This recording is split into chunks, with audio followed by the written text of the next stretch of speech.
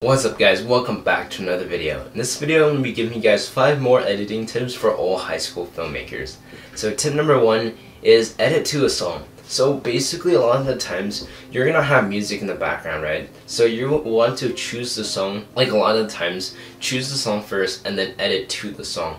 So maybe every beat you want to change a certain shot. But don't overdo this. Sometimes it's good for montage scenes, but it's not always like good to edit to a song. But if you're going to edit to a song, just have the song first and then start editing after you put the song on there. It just helps you edit a lot faster. So tip number 2 is pay attention to movies. So when you're watching a movie, make sure you're paying attention to like where they're cutting, how they're cutting it. So you're learning the basics of like editing from literally masters, right? So if you're watching a movie, like don't do this all the time, like if you're watching a movie with your friends and you're trying to enjoy it, but like sometimes if you're watching a really good film and you just want to analyze it, go for it, because that's gonna help you a lot when you're editing, because then you're learning from literally like the best of the best. Alright, so tip number 3 is don't be cutting so often. So when I was making Codenap, like I was just cutting so much in the shots. Like I was doing all these cuts. I think if the pacing a little slow, I just like freaking cut like crazy. But don't do that.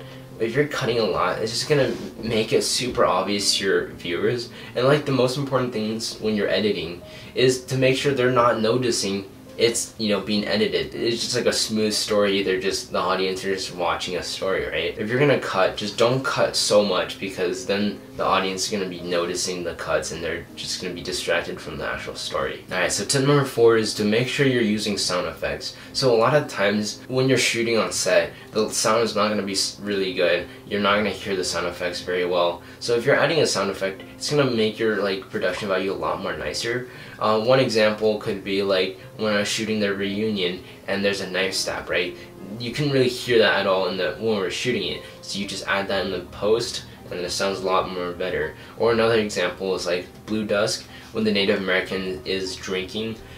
Basically you couldn't really hear him drinking at all when we were shooting it. So I basically added as a sound effect of drinking, and that made it sound way better. Tip number 5 is to make sure your music is subtle. So basically what people are watching is not a music video, they're watching a movie. So don't have the sound of the music be overpowering. Don't have it way loud, unless it's like maybe a montage, but like most films, you're gonna want to keep the music to the minimal, okay? So you don't want the film music to be playing constantly, you know, super dramatic, because maybe like for TV shows you do that, but like for filmmaking you don't want to have your music to be super obvious. You want it to be as subtle as possible. Alright, so to recap, tip number 1 is to edit to music, and you're basically getting the music first and then you're editing it to that to make it, you know, to make the editing a lot more smoother. Tip number 2 is pay attention in movies. Basically you want to learn from the masters and how they cut. Tip number 3 is make sure you're not overcutting, because then that's going to be distracting your audience. Tip number 4 is make sure you're using sound effects to,